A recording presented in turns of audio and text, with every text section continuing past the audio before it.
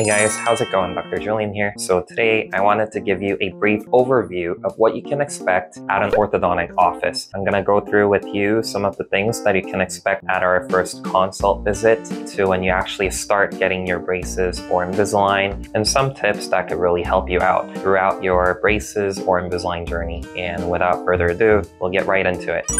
So first of all, when you visit an orthodontic practice, you'll actually come in and fill out your forms with the reception. We have to create a chart. We have to make sure that you are healthy, and we will look into your insurance plans to make sure that we can get the most out of your benefits and so on. Even if you don't have insurance, which is actually more than half of the people who come through our doors, we can work with it regardless. We have flexible payment options that are interest-free, so we'll talk about that more in detail when you actually come in. Once you filled up your chart, our friendly assistant will take you in to get your imaging done, and this includes the extraoral photos from the front, smiling, as well as from the side, and also taking 2 sets of x-rays. The one is called a panoramic x-ray, and this one goes around the head, and the purpose of this x-ray is to see the number of teeth, or if you're missing any teeth, for instance, as well as if there's any primary teeth that are still there, or if there's any impacted teeth, which means teeth that are supposed to come in have not come in yet, as well as looking at if you have what's known as periodontal disease, if you have any bone loss. And we can all see that on this x-ray.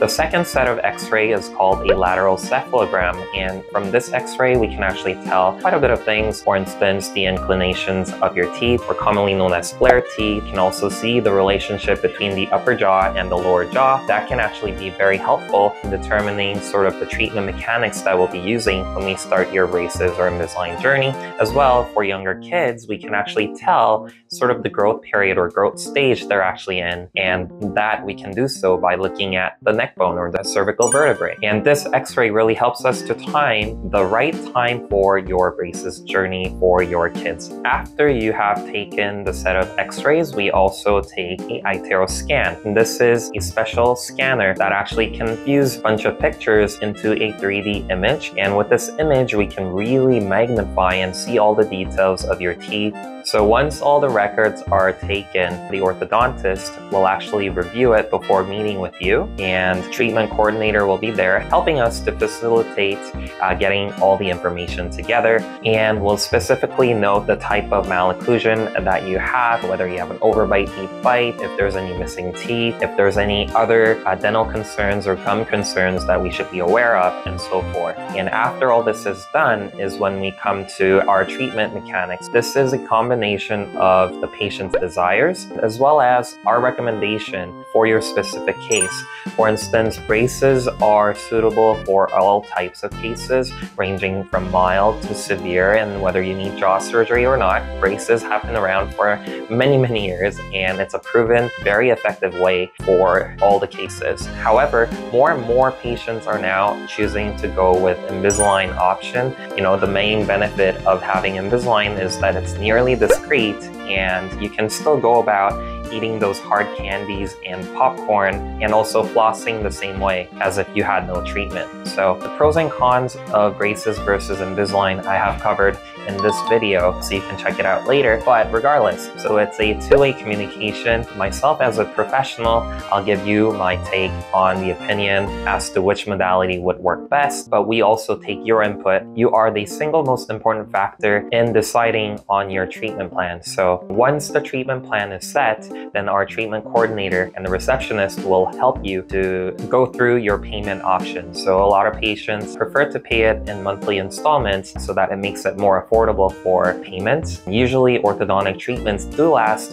about 1.5 to 2 years, so you can divide it during that time period. Or if you want to pay it upfront all at once, or if you have insurance, then even better. So once that's finalized, you'll go through the informed consent in regards to your treatment, and this has to be thoroughly reviewed before starting your orthodontic treatment. So once that's out of the way, now it's the time for your actual braces or Invisalign journey. For braces, braces, the appointment usually takes about an hour to hour and a half, and we actually have to install each bracket onto your tooth in a specific position. And this is where the fun part comes, is you can choose the elastic ligature colors that's going to go on your braces. You can also wear your AirPods and listen to your favorite music so that you can pass by time quickly. The actual procedure is painless, but it will start hurting after you get the braces on, so be prepared and make sure that you have buckets of ice cream at home, which you're going to indulge in, because cold actually relaxes the wire that we use for the braces so that you'll actually feel more at ease. Of course, there are over-the-counter drugs such as Tylenol or Advil that you can take if the pain is more than what you think. Once you have installed your braces, you're going to go to your receptionist and book your next appointment. And braces or Invisalign journey is actually a continuous process which will take about 1.5 to 2 years on average. So it's critical that you don't miss your following appointment. And usually the adjustments will be every 4 to 8 weeks, but this will also depend on your specific case. For Invisalign, of course, because you don't have any brackets or wires, what's going to happen is you're going to get these attachments. And because they are tooth colored, they are also nearly discreet, but they act like handles so that the aligners can actually help to move the teeth in a more effective way. After a few visits, usually we start you on what's known as elastics or rubber bands. I'm sure you guys are familiar with that. And this one helps us to further get our bite